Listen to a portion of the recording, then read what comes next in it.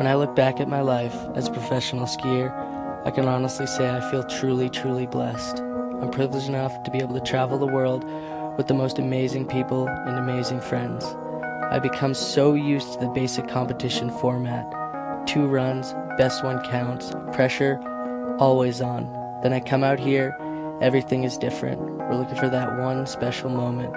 When the light is perfect, when the camera is in focus, we're waiting for these moments, with hopes that the images we capture will be showcased to an audience broader than our sport. When I hear the heli start up, I know the sound and what it means.